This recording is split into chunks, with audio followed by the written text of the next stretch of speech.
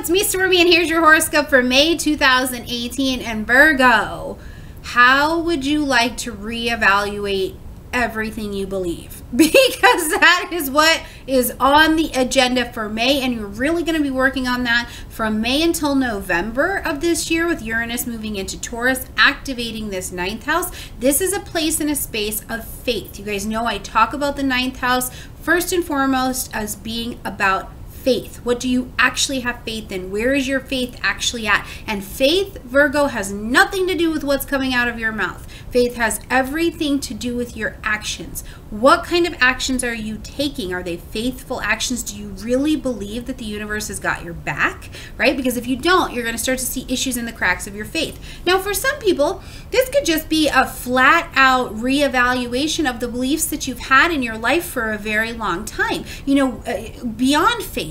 Were you brought up in a specific religion and you're starting to have some questions about that? Are you having challenges with the question of religion? Are you growing and changing in your beliefs about people who are other religions outside of yourself? This is very much so a philosophy, religion, faith, belief, find the truth kind of energy. So that could definitely be something that you are working on. And I really think for you, Virgos, this last couple years has been a lot about finding yourself in a different way, taking some actions that are way outside of your comfort zone, and that has changed the way you think, feel, and believe, right? I think you're finally in a place where you are coming into your own new conception of these things, and I think we really get to see them on spot and on highlight for the next few months. Now, some of the other things could be absolutely, maybe you've been sitting on that book for a long time, or you've been sitting on this idea and it's time to publish, broadcast, get it out. It's time to start speaking to people outside of your normal circle, right? People who are foreign to you, whether that be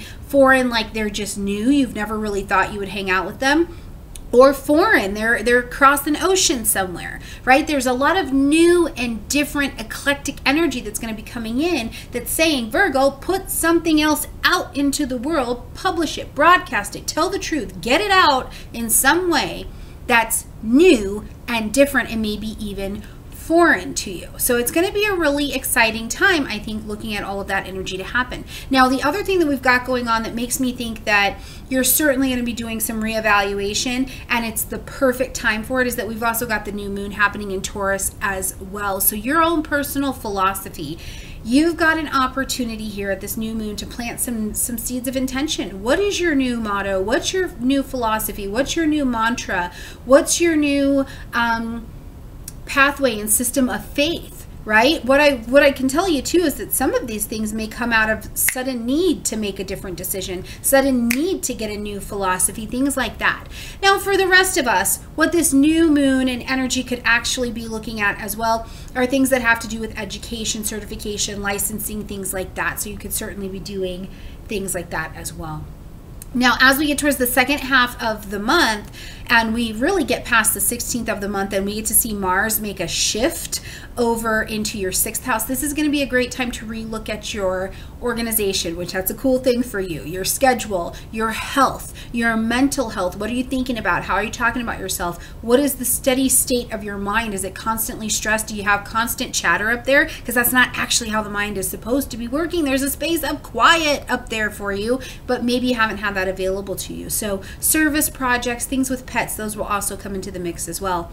And as we end the month, home and family are definitely going to be the focus with the full moon in there. So let's jump in and let me give you these dates so I can get you into knowing what's going on in May and out to enjoying it, okay? At the beginning of the month, on the 3rd, your ruling planet Mercury comes out of its final shadow sector. So out of that final stage of the retrograde phasing, okay? This is important because it means that Mercury is solidly straight, solidly forward. We're getting the benefits of his orbit, thinking, communication, analyzing things, decision making. These should be going a lot more smoothly moving forward, which is great because you need all guns blazing, all the lights on with changes that Uranus will bring in. And so you need to be able to perceive and also be willing to learn new information quite quickly, absorb it, and translate it into something useful like action into your life, okay? On the 12th, Mars, who's hanging out with Pluto at the beginning of the month at the top of, or excuse me, at the kind of side of your chart-ish over in the 5th house, is going to be entering into the first phase of its retrograde cycle. And if you don't know about that, the retrograde cycle has 4 phases: shadow, retrograde, direct, shadow. Okay, so it's really a time where what Mars is going to do here on the 12th is start to slow down, pack his bags, and get ready for his nap. Okay, so what you may notice is that we're still going to have the benefit of Mars. Mars is still giving life and action and beauty, especially to the 5th house, creating things, speaking things. Children may really be something that you've got going on, you're active with, or in some way, shape, or form. Investments are very good right now. But his actions are gonna start to slow a little bit. So what this means for you, me, and everybody else is that you've got to start acting a lot more purposefully, right? Express yourself purposefully. Why are you saying that? Why are you investing in your time this way?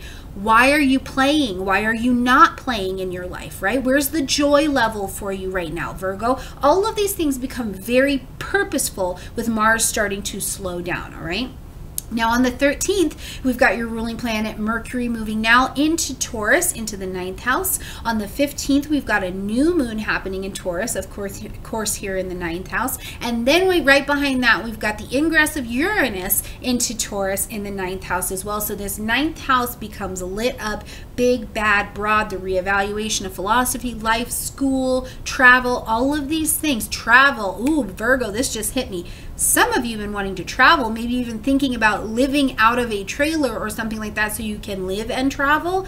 You may find that this comes under very big evaluation for you, because this might not be the Virgo way, right? This may not be. You have to be prepared to take a journey that you never ever thought you would go on, right? Trust the universe has got your back, and don't miss your opportunity for magic because it's not what you think it should look like. Ooh, that just hit me. Okay. On the 16th, we've got Mars moving into Aquarius. This is where I say you've got a great time to, with him kind of trekking through the 6th house, look through your routines, your daily routines, your mental, emotional health, your physical health. This could also be a time where if you do anything freelance, you've really got the help of Mars to get these things done, job changes, co-workers, things like that.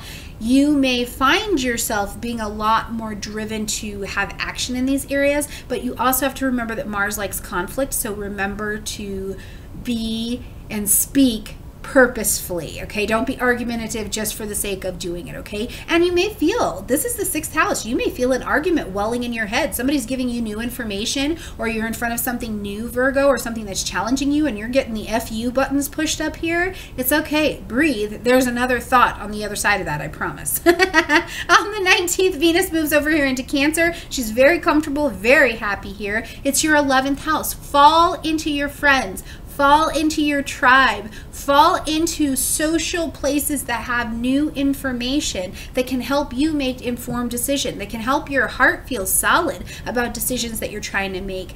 Love on your friends. Everybody's changing right now, Virgo. Check on them. Love on them. Check on your tribe. Expand your tribe. Venus loves to bring sensual and diplomatic, harmonizing things. So you could have some new friends coming your way. She's also going to help to put a little harmony behind the long-range goals and plans you're believing you even want to participate in. So take a deep breath. Let this energy kind of slow you down, drop you down out of your head a little bit for a minute, and have a little bit of faith, okay? Now on the 20th, the sun moves into Gemini. We start lighting up and becoming vital in your career. There's going to be career and soul level purpose moves. If you've got this corporate job, Virgo, you're doing it, right? That's very Virgo. It makes sense. You're getting that money, you're getting that status, and what you feel like is you want to be a hot dog farmer, because that's really what's going to set your soul on fire so you can feed kids in wherever they are. You need to get busy starting to look at doing this really differently. But the fact is that your career is going to light up. You're going to want to be vital, and whatever's making you not feel vital around your career, you'll have the opportunity over the next 4 weeks to start identifying. The 29th, that full moon happening in Sagittarius is rocking the 4th house. We've also got Mercury now moved into Gemini into the 10th house. So you're thinking about this purpose.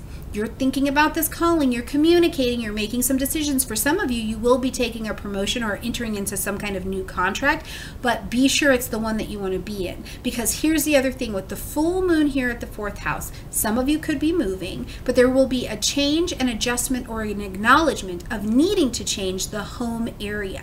And some of that home area, of course, is going to be physical real estate, things like that. Maybe you close on your house, maybe you buy a new one, maybe you redecorate, whatever it is. But some of that is also going to be giving closure to these foundational level ideas that have been driving you and you've been living on, and they've been your safe place for a very long time, Virgo. And you're going to start to see over the next 4 weeks from the end of the month that you've got to shed some of that old foundation that you've been living in, because there's too many cracks in it to build the solid life that you really want to be living and is right for you today.